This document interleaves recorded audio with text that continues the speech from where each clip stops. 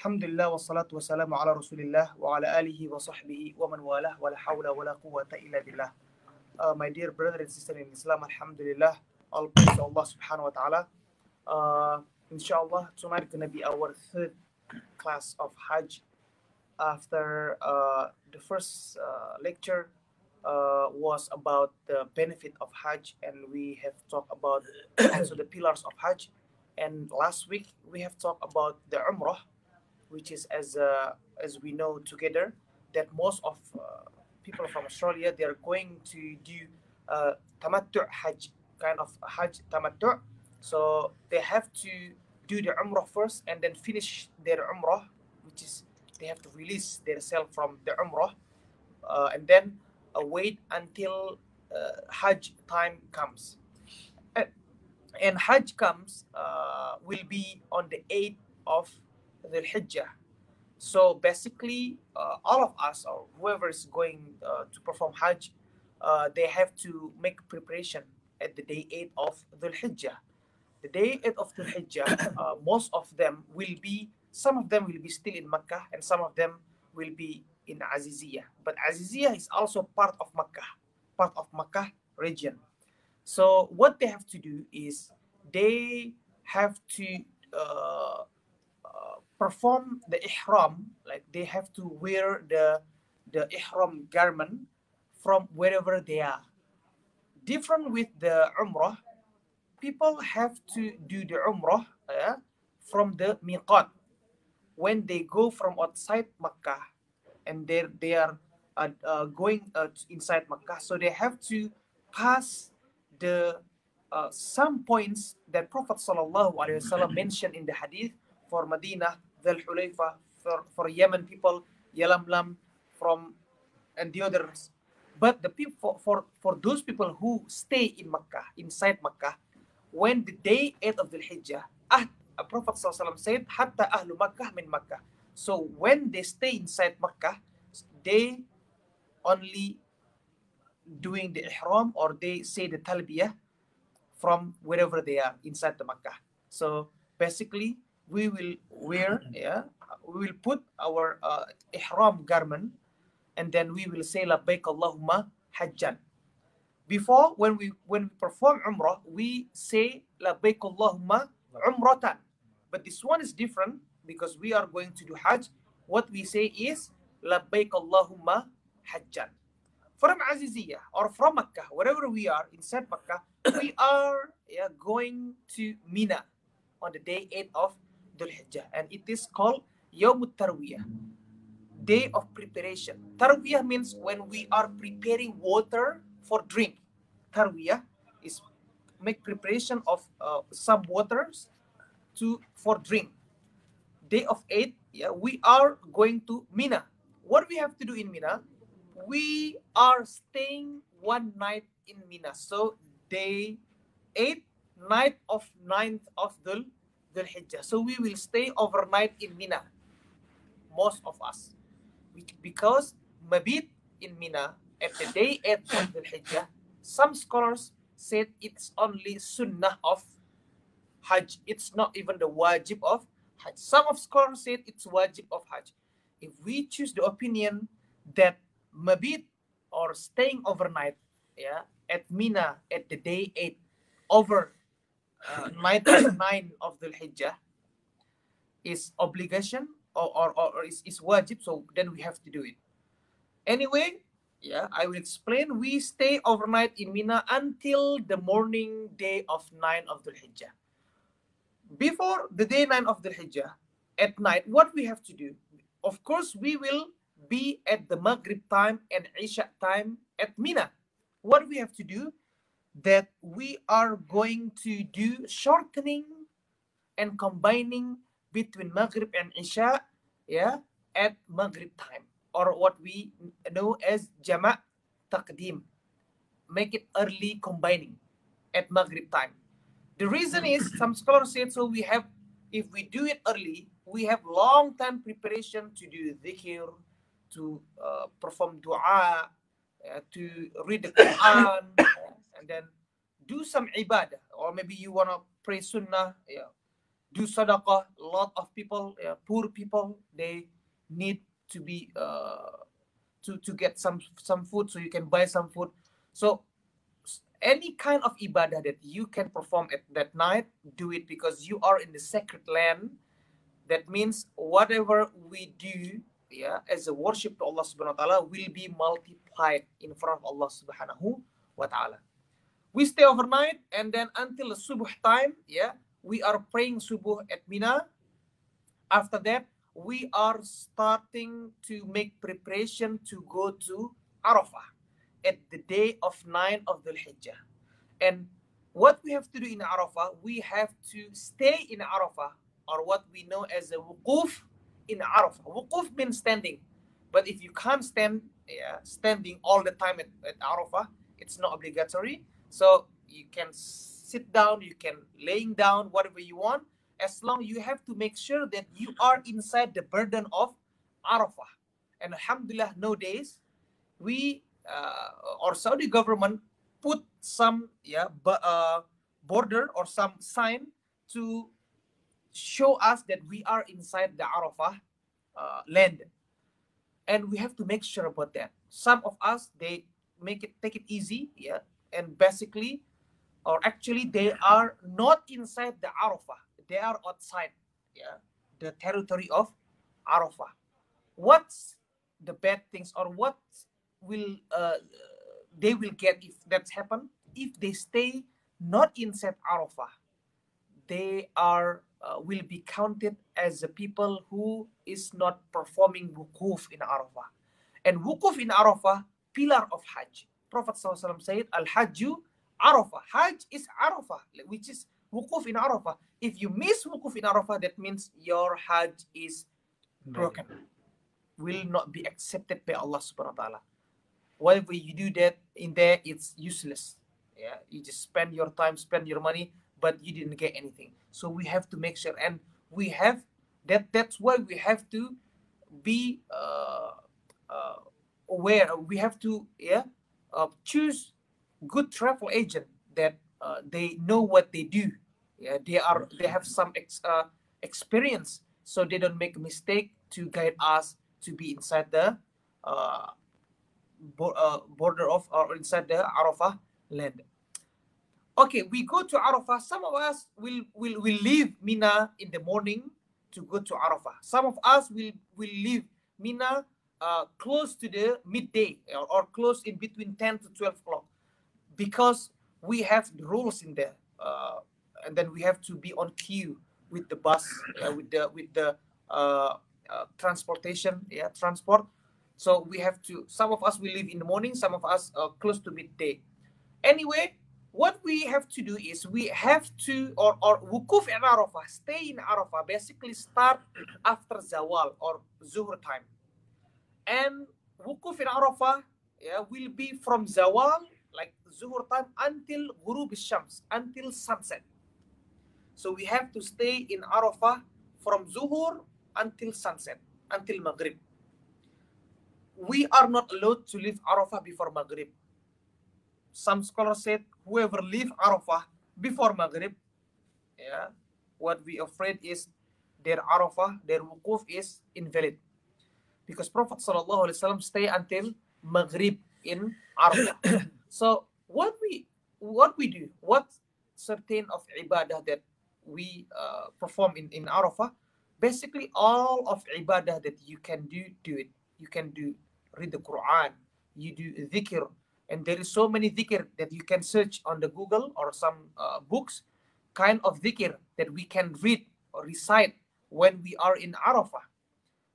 We ask Allah subhanahu wa ta'ala dua, read the Quran, call your family, do silaturahim, connect your relation with your family overseas, call them, and then maybe talk to them.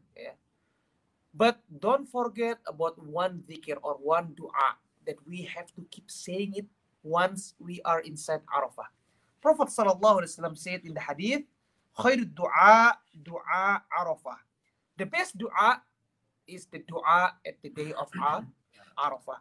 وخير ما قلت أنا والنبيون من قبلي, and the best recitation that me and the prophets before me recited, the best one is لا إله إلا الله وحده لا شريك له له الملك وله الحمد وهو على كل شيء قدير. Inshallah, all of us memorize, know about this dhikr. Keep recite it more and more and more and more. We read Quran, we recite dhikr, yeah. We do sunnah prayer. Some of us will listen to the khutbah because there will be the khutbah Arafah in there. Even the khutbah will be in the Arabic, but we will have the translation through the radio, yeah, with English, Urdu, Malay, Spanish, Latin, with all the language, yeah. And also, yeah, from every travel agent, yeah, they will have the ustad or the sheikh who will perform the khutbah, yeah. And the khutbah will be short, yeah, because we will give a time for everyone to be busy with dhikr, with dua, and recite Quran, and all kind of ibadah. We will be in Arafah until Maghrib. After Maghrib, all of us leave Mina of Arafah, and then we are going to Muzdalifah. We will stay in Muzdalifah overnight until the morning or subuh time at the day 10 of Dhul Hijjah. Day 10 of Dhul Hijjah is the day or the day that everyone, around the world are celebrating what? Eid al-Adha. But we are, when we are performing Hajj, we are not celebrating Eid al-Adha, which is we are not going to do Salatul Eid, because we will be at Muzdalifah in Subh time. From Maghrib time, we are going to Muzdalifah. We stay until next day in the morning, Subuh. So we will pass how many prayers in Muzdalifah? 3 prayers. Maghrib, Isha, and Subuh. We will pray Maghrib and Isha at Muzdalifah, delayed combining. Jama' ta'khir. Because from Arafah to go to Muzdalifah, it takes time. Some of us might be walking, some of us riding bus, and also, as I said, riding bus is not as the bus already waiting for you. Now there is a queue, and million people is performing Hajj, so it will be very crowded. Yeah, for some of us who had it before, had imagination about how crowded it will be in Arafah, and Muzdalifah. Basically, when we go to Muzdalifah, we will be in our place and then pray Maghrib and Isha at Isha time. And then some of us, or some of scholars, they recommended us to just take rest, because you will face a big day tomorrow. If you have spare time to recite Quran before you sleep, do it. That's even better. But if you feel that you are very tired because you spend all the day at Arafah worshipping Allah subhanahu wa ta'ala, recite Quran, do dhikr, you spend all your energy to ask Allah subhanahu wa ta'ala. So you need rest in Muzdalifah. If you want to read Quran, then you sleep, subuh time, you pray subuh at Muzdalifah, then you are going to Mina, back to Mina at the day 10 of Dhul Hijjah. This day it called Yawmun Nahr, day of slaughtering, because people picking the stones. Yes, picking the stone. You can do it at Muzdalifah. Some good travel agent, they will provide you the stones. The small stones. But I think it's gonna be a really expensive travel agent. With the high value of surface. Anyway, you pick 7 stones only for the day of 10 of Dhul Hijjah, Yawmun Nahr, day of slaughtering. You pick 7 stones. That's enough. Put in your pocket, or you have small bag. Put in your small bag. Day 10, Yawmun Nahr, is the big day for Hajj, because you will do a couple of things in that day. And that day, you are going to Mina. You are going to do 4 things. 4 activity. Ramyu, Nahru, halku and tawaf. Ron, halq, ra, nun, ha, ta. If you want to remember it easily, it's only from 4 letters. Ra, nun, ha, ta. Ta, sorry, ta. Ra means ramyu, throwing. You're going to Mina, straight away, you're not going to your campsite. You go straight to the Jamarat, the place that we are throwing the stones. There are 3 pillars in there. First one, second one, big one. Wusta, sugra, wusta, kubra. Small, medium, big. You are not going to throw the small and then the medium. You are going to throw only the big one. The large, the big one. That's why you only need 7 stones. Yeah. Ramyu, that means you are throwing 7 times. You go straight to the big one and throwing 7 times. When you throw it, yeah, just put yourself not to be in rush, because so many people in there. It's only one place to be thrown. All people going there in the same time. So take care of yourself, yeah. And then if you think that you are able to throw it, then do it. If not, it's still correct. Just wait until you are able to do it. You throw 7 times. Make sure the stone, yeah, touch the pillars, like the wall. 7 times. Every time you throw it, you say Bismillah, Allahu Akbar. Bismillah, Allahu Akbar. Bismillah, Allahu Akbar. 7 times. After that, yeah, you are going straight to Masjid al-Haram. From the place of Jamarat, Ramil Jamarat, the place that you throw 3 pillars, you are going straight into the Masjid al-Haram. Because Masjid al-Haram will be after the Mina from Muzdalifah. So this is the urutan, the order. Arafah, Muzdalifah, Mina, then Makkah, Masjid al-Haram. From Mina, you go to Masjid al-Haram. What you do there? If you want to do tawaf, you can do tawaf. If you want to do halq or shaving your hair or cut your hair, you cut your hair. But some of us, they might be doing tawaf first, because this tawaf, it's also the rukun of Hajj, pillar of Hajj, tawaful ifadah or tawaful Hajj, the main tawaf of Hajj. So you will do 7 times tawaf, as we explained last week. So I think I don't have to re-explain it again to brothers. We will do tawaf and then sa'i. After we finish tawaf and sa'i, then we shave our hair. After we tawaf, we finish our tawaf and sa'i, and then we shave our hair. How many activity that we have done that day? Ramyu, throwing, tawaf, and then halq. 1 left. Tawaf, sa'i, then tawaf and sa'i, it's one package. Okay. So Ramyu, tawaf and sa'i, halqu, shaving your hair. 1 left. What is it? Slaughtering. Okay. Nahar. But nahar, you're not gonna do yourself. There will be some people will take the will do it for you. Yeah.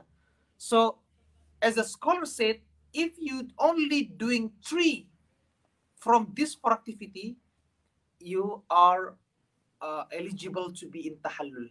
So only 3, because nahar, basically someone will do it for you.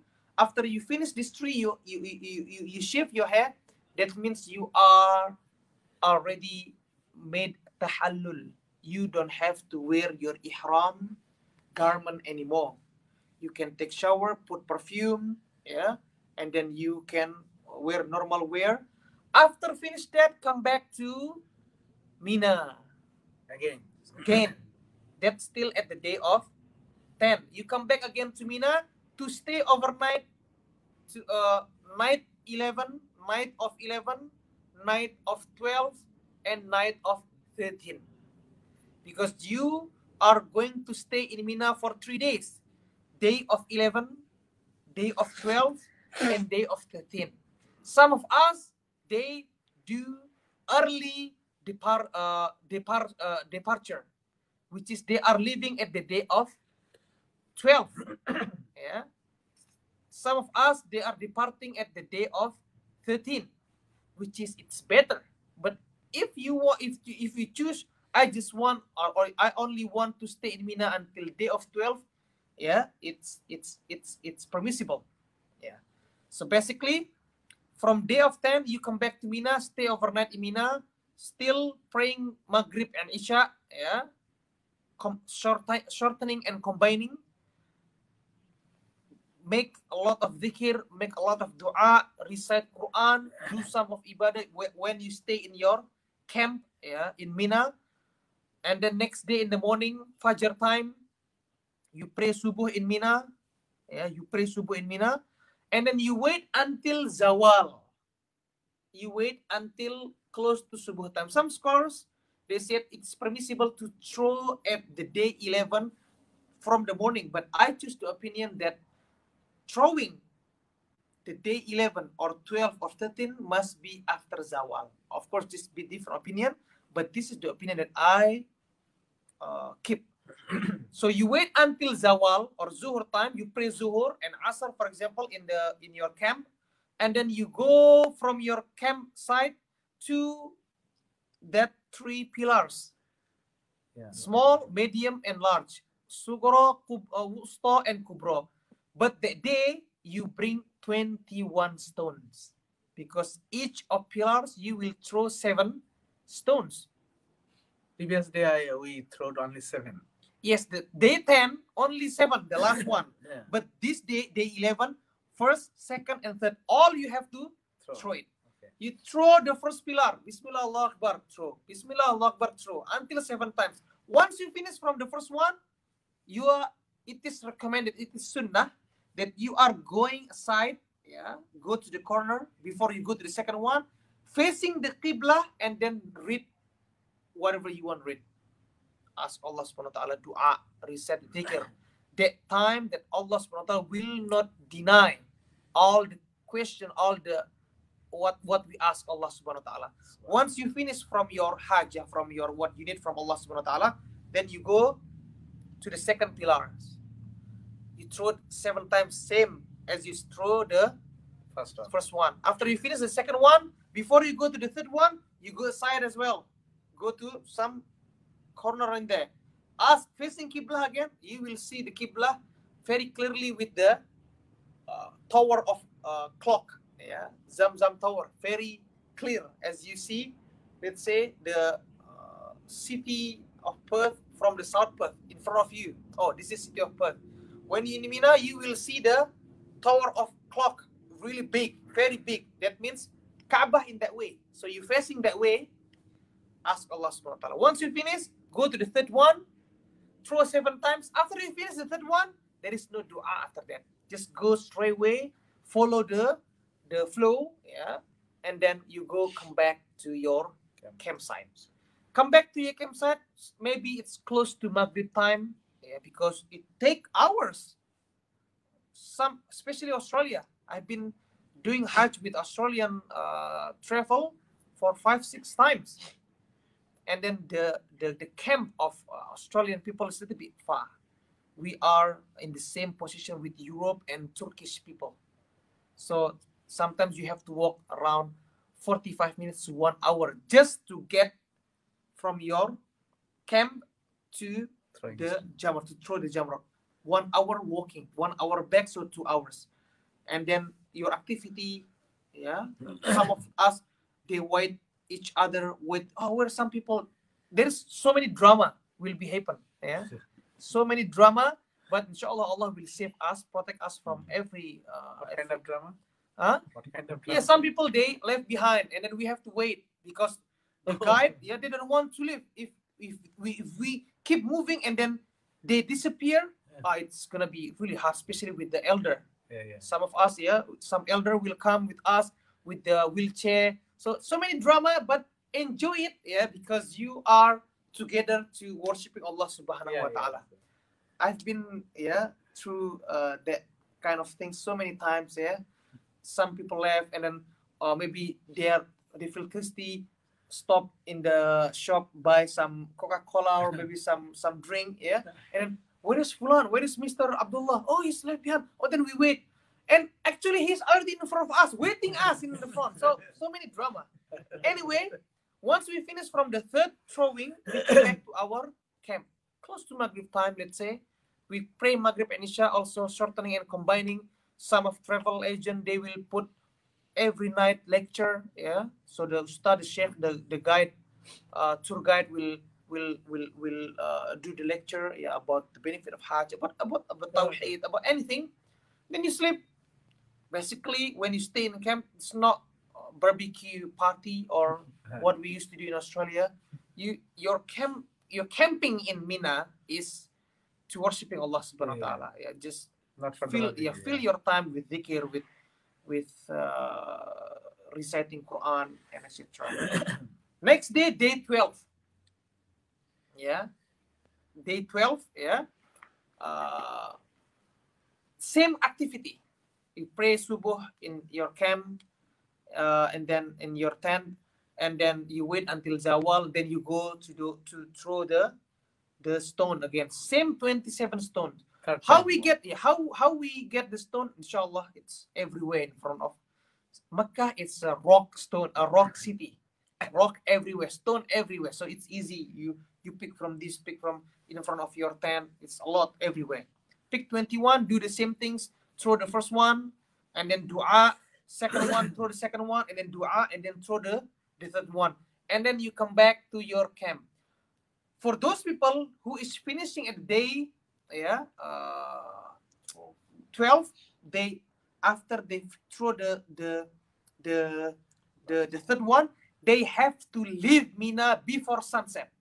If they stuck and they stay in Mina until sunset, they have no choice. They have to complete the day 13. So they have to be quick, leave Mina before sunset. They leave Mina and then go to Makkah. So second day throwing is not wajib, and It's wajib. but some Yes, if someone unable to do it because he's sick, okay, yeah, someone is able to replace.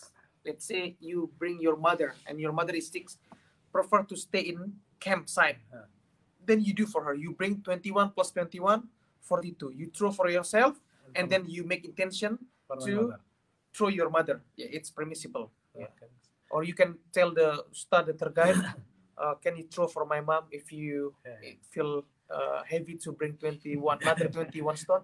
Anyway, yeah, it is permissible. But if but staying in Mina is also wajib. Staying in campsite. Some of us will face some bad condition, yeah, with the weather, with coughing or flu, because meeting million of people from around the world. They might be bring some virus or something. So some of them prefer to stay in the hotel in Azizia or in Mecca, not in Mina. For that case, they are going to miss two things: staying in Mina and throwing Jamarat. Their throwing Jamarat will can be replaced by someone else, but their mabit in Mina cannot be replaced. That means they have to pay dam for every single day that they miss. If they miss 2 days, that's why they just choose 2 days, 11 and 12. That means they have to slaughter 2 lamb, 2 sheep. Yeah. Inshallah, Allah will make it easy. Yeah, it's a lot of. So what happens? The 10 years, 11-year kids, are they fine to doing this thing? Because 40 minutes walk, they said in the Yes, as far as I know, it is easy. Because it's like when if you go to short path and then you walk around short path, it takes like 2 hours and nothing happened. But then no million people. Yes, so that's why we have to stick with our group. Yeah. It's safer. If some of us, or some of, this is what happened. Some of people, they used to do Hajj before, so they think they know everything. They know everything, so they don't want to be the group because, and then they put themselves in the danger. Yeah, especially because no one knows what happened in the future. Yeah. Maybe you feel headache and then He Yeah, needs it his happened. group. Where is the group? Where you come from? Yeah. Australia, but he looks like some Indonesian people. Like no people believe that. You're not from Australia. You are Indonesian. They bring him to Indonesian camp. So yeah, so many drama. So anyway, stick with your group. Yeah, it's safer for you. It's a good story. Yeah, it's safer for you, especially when you have your family with you Yeah, as well. Yeah. So once you finish from the throwing at the day 12, if you choose to leave from the day 12, you leave Mina before Maghrib. If you want to come back to your tent to complete the day 13, that's better. Day 13, same, you come back night of 12, night of 13, yeah, you pray Maghrib and Isha in your camp until Subuh, wait until Zawal, Zuhur time, come back, throw the Jamarat, and then once you finish, you leave Mina and go to Makkah. And all travel agents, they already have the apartment or hotel in Azizia or in Makkah. So you leave your Mina and then go to Makkah or Azizia, because Azizia is not part of the Mina. What you do, you complete your Hajj, finish, alhamdulillah. Only one thing's left. So you stay in Azizia or you stay in Makkah. Azizia is a suburb next to Makkah, like Tondi, Langford. So between Mina and Makkah is Azizia. Azizia is because some of us might be staying in Azizia because the hotel price is cheaper than Makkah, because Makkah, Masjid al-Haram is they very expensive. Yeah, only people from Gulf country is able to stay in the hotel from the day 8 until day 15. That week, the price of hotel might be gonna be multiple by 4 times, 5 times. So that's why we are going side. Yeah, they stay there, Gulf people. Yeah, Emirates, yeah, Qatar. That is people. Yeah, those people, yeah, they stay in there. Anyway, that's not our concern. We finish our Hajj. Then it's your decision when you are leaving Makkah. Oh, my flight will be the day of 16. So you will be in Makkah 13, 14, 15 until 16. 16 you will go to Jeddah and then go back to our country, to Australia, to wherever we are. These 3 days, what you do, it's up to you. You have opportunity in front of you, stay in Masjid al-Haram. You can go visit Masjid al-Haram, pray 5 times in there. Oh, I want to buy some things for my family. Yeah, feel free to go. Yeah, there is a lot of, when you finish your salah, the first thing that you will see is shopping center in front of you. So if you want to buy some things for your family, buy some present, yeah, when you come back from Saudi Arabia to your country, just do it. Yeah, there is no problem with that. But make sure that you fill your time. Yeah, use this opportunity to make more salawat, more prayers, more dua, more dhikr, yeah, inside Masjid Haram. Once you decide to leave Makkah, go to Jeddah, one last thing that you have to do is tawaf wada, tawaf farewell. Yeah. Tawaf farewell, that means after tawaf, there is no more activity you do in Makkah except take your luggage and go. You can't do tawaf wada and then, oh, I want to come back to hotel and then take a nap first. And then that's why you have to make sure you have to cooperate with your travel agent. What time is our depart from Makkah to Jeddah, to the airport? Oh, we are leaving from Makkah. The bus will come at 5 o'clock in the afternoon. That means you can do the tawaf wada, let's say, after you pray Zuhur in Masjid al-Haram, or after lunch, maybe close to 2 o'clock. You do tawaf, you finish in 1 hour. Yeah, tawaf wada, maybe 1.5 hours. Once you finish, you go outside, take your luggage, or you want to buy something for it, that's permissible, but not more activity like you come back to hotel, you take nap, you take shower. That means you still intend to stay. Our intention after tawaf wada is farewell. That means that's it. You go and leave Makkah. You leave Makkah, go to Jeddah, go to the airport, and then come back to your country. That's how you finish your Hajj, alhamdulillah. Basically, what I explained here, maybe still some confusion between us, especially with people who never be in Saudi Arabia before. But at least you catch some imagination that the journey of Hajj is just following the orders of activity. yeah, from the day 8, 9, 10, 11, 12, or 13, and then you do tawaf farewell, and then you leave Makkah. That means you complete your Hajj. And after that, what we have to do is we have to uh, do keep perform the steadfastness, yeah, istiqamah, that the sign Allah subhanahu wa ta'ala accept your Hajj is your condition after you finish your Hajj is better than what you were before Hajj. And, and these things only you know about yourself. I can't judge anyone, and we can't judge the others. You know yourself. Is my condition before Hajj and after Hajj is better after Hajj or even worse after Hajj? If it's better after Hajj, inshallah, it's the good news that Allah subhanahu wa ta'ala, inshallah, will accept your Hajj. But if your condition it's same or even worse after Hajj, yeah, before Hajj you pray only Jum'ah, after Hajj you pray only Eid, even worse, yeah, not better, even worse. That's, yeah, we are afraid that our Hajj is useless, that Allah subhanahu wa ta'ala will not accept, because the sign of Hajj, yeah, because Hajj will remove all your sin. When your sin is removed by Allah subhanahu wa ta'ala, that means what left in yourself is the good things, and good things will bring you to ibadah. When after Hajj you still doing ma'siyah even more than what you were doing before Hajj, that means your sin still inside your self, and sin will bring you to do another ma'siyah.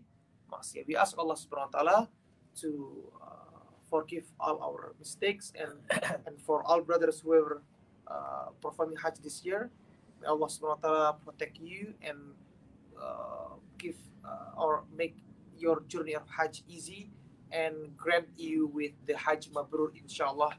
So this is from me. I don't think there is there is more explanation about Hajj, and inshallah, yeah, please make dua for us, yeah, when you in Masjidil Haram. So may Allah subhanahu wa ta'ala give us tawfiq. I close this majlis. Subhanakallah bihamdika asyhadu an la ilaha illa anta astaghfiruka wa atubu ilaik. Assalamualaikum warahmatullahi wabarakatuh.